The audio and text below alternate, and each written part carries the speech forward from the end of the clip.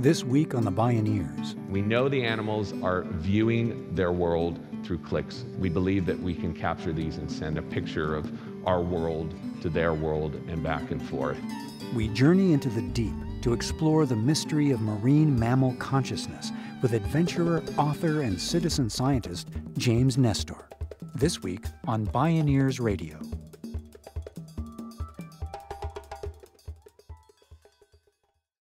Support for the Bioneers' Revolution from the Heart of Nature is provided in part by Organic Valley Family of Farms and by the generous support of listeners like you.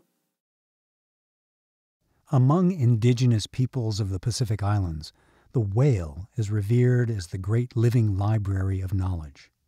Whale swims the oceans, remembering and feeling the memories of all living things, waiting for a time when humans can remember to talk to them and learn the wisdom we need to know to survive and live in harmony with Mother Earth. That time may have arrived. In the late 20th century, a handful of scientists proved that aquatic mammals have advanced communication capabilities and a consciousness strikingly similar to humans. Studies now reveal that, like humans, whales and dolphins possess a neocortex in their brains, which is associated with conscious thought, future planning, and language, as well as spindle neurons likely involved in processing emotions. That could explain why they have complex social and family structures similar to ours. In 2012, Stephen Hawking led an international group of fellow scientists in signing the Cambridge Declaration on Consciousness, a paradigm-shifting statement that humans are not unique in possessing conscious awareness. In this half hour, we take a truly deep dive into the mystery of marine mammal consciousness with author and adventurer James Nestor. It's the astonishing tale of how a small band of freedivers, pushing the limits of human endurance, is finding that saving the whales may become the story of the whales saving us. This is Whale Whisperers, Making Deep Contact.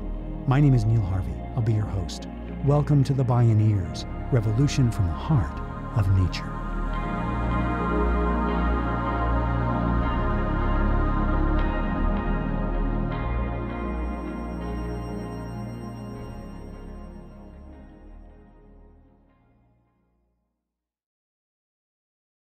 What is it like to do field research with the largest predators on the planet? The clicking you hear is not coming from a boat. It's not coming from a camera. That's what it sounds like to be in the water with sperm whales. It's so loud your body vibrates and starts heating up after about 30 seconds. This is a calf. This is what it sounds like to be clicked by a sperm whale calf. James Nestor is a journalist and author of the book Deep, Freediving, Renegade Science and What the Ocean Tells Us About Ourselves. He's also an active member of the Darewin Project, a bold research technology organization dedicated to understanding cetacean click communication. It appears that these animals are communicating with clicks, and we're just starting to understand what those may be. And the key to understanding the click communication between these animals is to first understand their echolocation. Now, dolphins and whales view the world through clicks, through a form of sonar. What they do is they send out a very loud signal, and they wait for the echo of that signal to come back. And they collect all of that beneath their jaws, and they process that to see with sound better than you and I can see with our eyes. A dolphin can tell the difference between a ping pong ball and a golf ball from 300 feet away by clicking with sounds. And a sperm whale can see a human from a mile away. These are the loudest animal sounds on the planet, sperm whale clicks are. And they can actually penetrate through flesh, so they can get a 3D view of what you look like. They use these clicks in social behavior, and these clicks are extremely detailed. A sperm whale can repeat the same click over and over again down to the millisecond, and then can move around discrete frequencies within that millisecond long click, move them around and reorganize them and repeat those over and over again. The clicks aren't associated with words and paragraphs and sentences and phonemes. That's how human language works, but it's probably a digital form of communication, almost like a fax transmission or a modem. This is more precise than anything humans can make, okay? It's not a dog barking. This is obviously some form of communication, and we're just sort of getting a view into what that might be. Although scientists were exploring cetacean echolocation by the 1950s, getting up close and personal with these massive animals has always been a challenge, particularly sperm whales. Even scuba diving equipment causes too much disturbance to observe and record their social behavior. What to do? Then synchronicity struck. Outside Magazine sent reporter James Nestor to cover the World Championship of freediving. These extreme athletes could go deep and long underwater, very long, with no equipment but their bodies. I had never done any freediving, didn't know anyone who had never really heard of it. So I was pretty shocked when I went on out to Kalamata, Greece, and was sitting on the deck of a boat and watched this guy named William Trubridge take a single breath of air, upturn his body, and dive down into the water until he was completely gone. He stayed down there for 4 minutes. He swam 330 feet on a single breath of air. Came up, exhaled, got out of the way for the next competitor. It completely blew my mind. So I did my research and found if there had been an air tank down there, and if these guys would have taken a hit off of that air tank, they would have died. Their lungs would have exploded as they came back up to the surface. Only the human body in its natural state can survive such a deep dive. It was miraculous to see these people making these deep dives, but it was completely horrifying to see the people who weren't making their dives. They would come up with blood on their face, they would come up passed out. One guy was technically dead for 2 minutes until he was resuscitated, and it looked completely insane to me that these people had honed their bodies to do something so incredible, and yet we're just using it to dive up and down a rope, to get a plastic medal, to get bragging rights with their friends, to get a few pictures on YouTube. Luckily, while I was out there, I was able to meet some more philosophical freedivers. And these people had absolutely no interest in competition. They didn't want to go through the face-off with death. They just wanted to explore their own bodies, these natural reflexes that we're all born with, and they wanted to explore the ocean in its most intimate way, and that is by freediving. And some of these people were also using freediving for scientific research. They were able to freedive very close to marine mammals. And I started hanging out with these guys. They seemed to be much more logical, philosophical, spiritually minded, and I identified with them a lot more. And what this group is doing right now, they're called Darwin Project, and just full disclosure, I've been working with them for a few years. This team is going to try something pretty revolutionary. They're going to try to capture in the full high fidelity, high definition, these clicks, and then shoot them back to the animals and begin a sort of visual conversation with them. We know the animals are viewing their world through clicks, through sonograms, also holograms. We believe that we can capture these and send them back. So it's not so much saying hello, it's sending a picture of our world to their world and back and forth. Sending pictures of worlds back between worlds. From the Indian Ocean and Scandinavia to both Pacific coasts, that's part of what motivates these divers, who spend most of their year in rickety boats miles out to sea, waiting and waiting to make contact with sperm whales. Nestor did his best to remain an objective journalist and observe the divers from the deck of the boat. But the magic takes place underwater, and the team insisted that the journalist free dive with them. After all, they said, Jane Goodall didn't study primates from an airplane. It took him months and months of intensive training to be able to dive deep enough. I was apprehensive about it. I mean, a sperm whale is 60 feet long, 8-inch long teeth, largest predator in the world, hunts 50-foot long squid, not the sort of animal you should normally be hanging out with. So we went to Sri Lanka. We got in the water and the boat took off. And we're just sitting there, and we heard some clicks, and we're like, okay, this is good. And then the clicks get louder, louder and more frequent and louder. And it's really hard to describe what this is like because the lower frequencies are more powerful than the frequencies that you hear. So you're feeling this in your body. And it was a mother and a calf that came up to us and were clicking us, got about 6 feet away from us. And they knew exactly what they were doing. And what they were doing with those clicks is they were taking pictures of our bodies. And this isn't some theory, this is fact.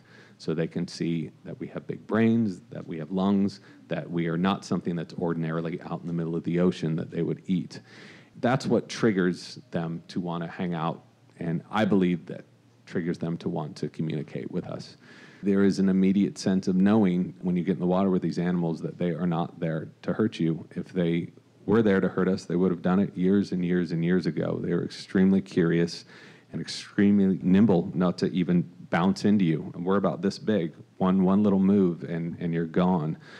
That was my first experience. It was pretty brief, but completely mind-blowing. And then the next day, it was just full on. We were having experiences all the time with males, with mothers, with pods. And we recorded something called a shotgun click, and this is the clicks that these animals use to stun giant squids from miles deep, because that's how they hunt. So why don't they use those clicks with us? Why don't they stun us? Why do they come to us in peace after we've spent the last 200 years completely annihilating their populations? I mean, these are big questions, and I don't know why, but all my experiences with them since then have convinced me that this is an animal that has a great wealth of wisdom, that knows exactly what it's doing, and I think that there's a reason that they keep coming up to us and sending us communications. The Darwin Project's divers interact with the animals respectfully, on their terms, in their element. The whales are choosing to come to them. Leading the Darwin Project is Fabrice Schnoller. Once again, synchronicity seemed to pluck an ally off the land into the deep. He was a construction contractor, engineer, very, very successful guy. He was on a boat off the coast of Mauritius, saw some whales, got in the water, knew nothing about them. They surrounded him in a circle, tails down, heads up, and peppered his body for 2.5 hours. He didn't know about echolocation. He didn't know about sperm whales. And he came out, quit his job, and this is all he's doing right now. So, and this is the guy leading this, and this was someone on a completely different path. But, maybe they chose him. We were down in Los Angeles last year, and I've never seen a dolphin in LA in my whole life. So, and I grew up in Orange County. The first day he was out there, he was surrounded by dolphins. The second day he was out there, he was surrounded by dolphins. The fifth day, I said, "You're complete bullshit. I'm going to go out there." And the same thing happened. I think that they're able to echolocate, so they can get a picture of what you look like, and they're likely able to send that picture around to other dolphins. So I think he's world famous in the dolphin community. Since 2007, when Fabrice Schnoller began designing and building his own recording equipment, he and his team have collected the largest database of sperm whale behavior and vocalizations in existence. Schnoller learned that dolphins have first and last names, and they exchange them with one another. They also introduce themselves when they meet freedivers. Aided by his custom recording equipment, Schnoller decided to try an experiment. Dolphin whistle, it's a sine wave, so it's a very smooth wave, and he corrupted it so it was very angular, very harsh signal. And when the dolphin gave him his name, his signature whistle, Fabrice played his name, this corrupted whistle, back to the dolphin, who was just sort of like freaking out. The dolphin understood it, took it around. Fabrice was in the water a month later, and all the dolphins came up to him and were repeating his name, that corrupted whistle.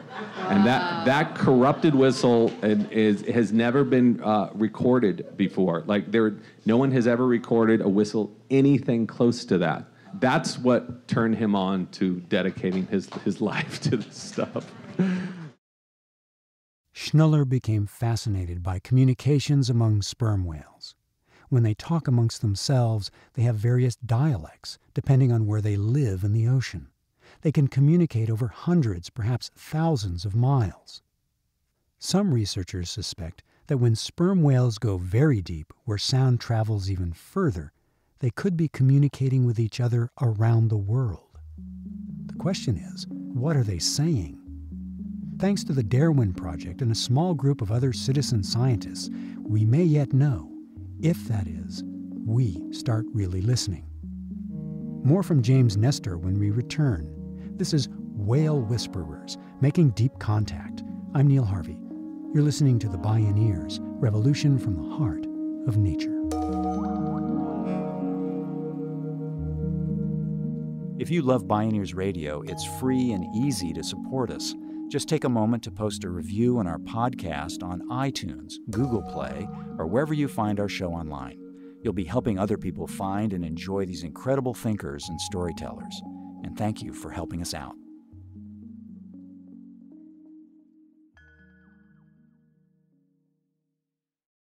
In any functional and healthy relationship, one of the most important behaviors is to honor old agreements that have endured over time, like marriage vows or a national constitution.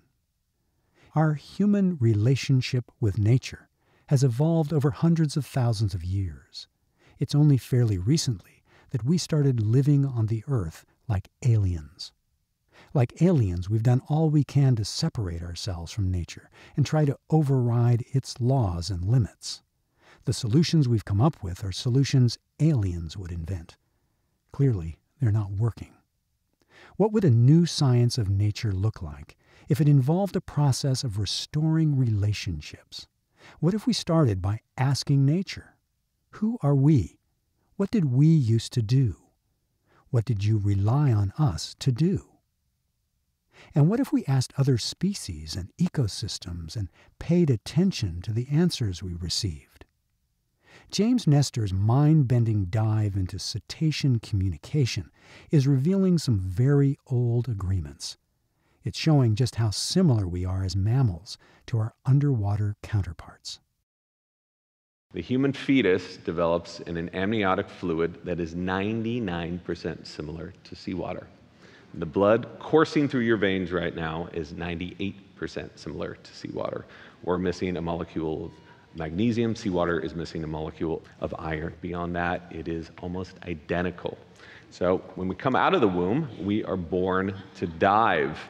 You place an infant in water, she will most likely reflexively duck her head below for about 45 seconds at a time, open her eyes, and start breaststroking. We only lose this ability once we learn how to walk.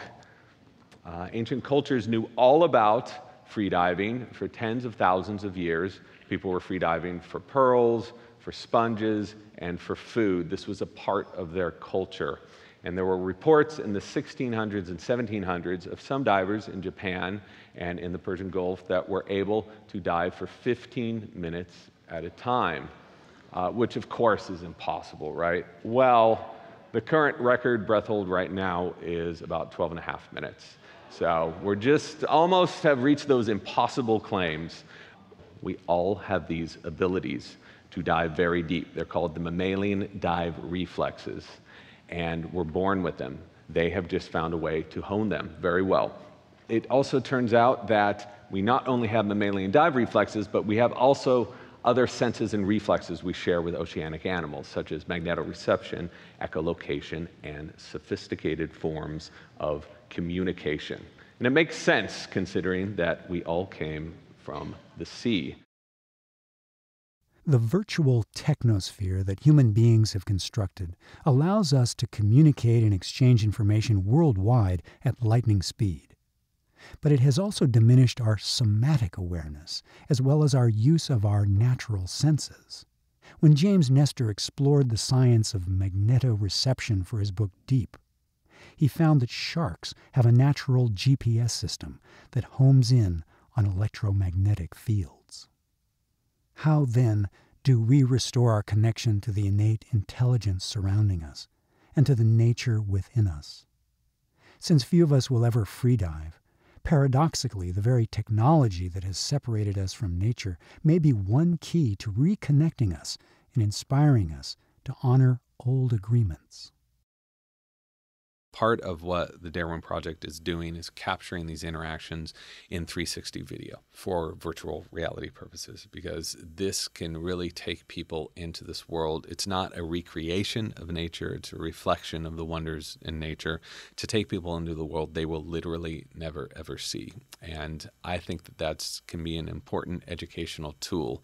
What I'm hoping is that virtual reality will start taking over in aquariums and at water parks and at zoos to allow people to see these animals in their natural wild environment when they're healthy and happy, as opposed to in a cage. VR is a great way to provoke empathy within people, to show them that sperm whales aren't out to kill people, to show them that dolphins need to be out in the wild and not in a pool or a tank, I think is an important message. And that's why I'm very interested in virtual reality. I'm working on a number of virtual reality films right now to take people into these places. Virtual reality provoking empathy for wild reality. Nestor is now working with the United Nations and a team of scientists and engineers to build a system of machines that can identify, capture, and send back click communication to sperm whales, hoping to spark a kind of sonographic exchange with the animals. Countries such as Norway and Japan routinely flout international commercial whaling bans. Oceans are increasingly busy places, and noise pollution from military sonar and other sources continue to injure and even kill the animals. Unintentional ship strikes are an ongoing threat to whales, particularly in coastal waters. Massive amounts of plastic pollution in the oceans pose another serious threat to whales, rupturing their stomachs and blocking their digestive systems, which causes them to starve. Some conservation efforts have successfully restored the numbers of humpback whales, leading to their removal from the endangered species list in 2016. And Nestor is collaborating with the United Nations' other organizations to end easily preventable death traps for whales such as shipping lanes and fishing nets. As we tap into communication with other species, perhaps they're telling us, for them, it's 1 minute to midnight.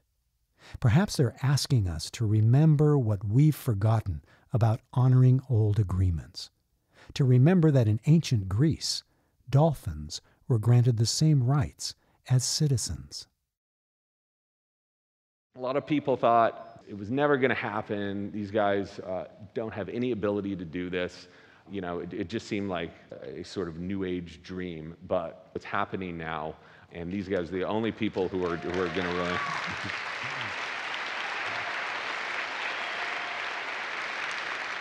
Thank you.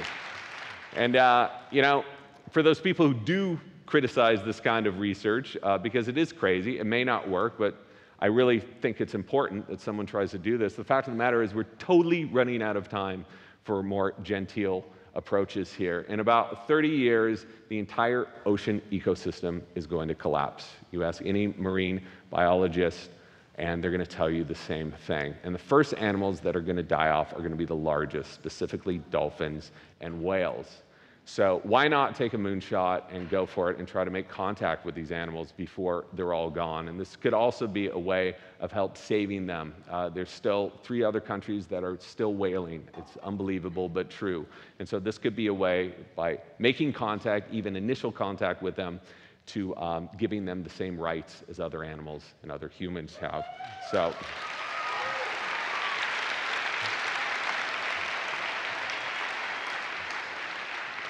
So again, we know these animals are talking to each other. We just don't know what they're saying. In the next decade, just consider this, the US is going to be spending $100 million looking for signs of non-human intelligent life in the universe.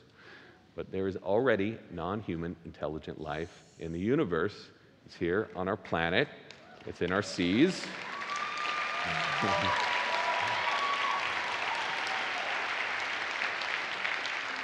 And I think it's time we start listening to it. So thank you very much. Thanks a lot, you guys. Thank you. James Nestor, Whale Whisperers, Making Deep Contact.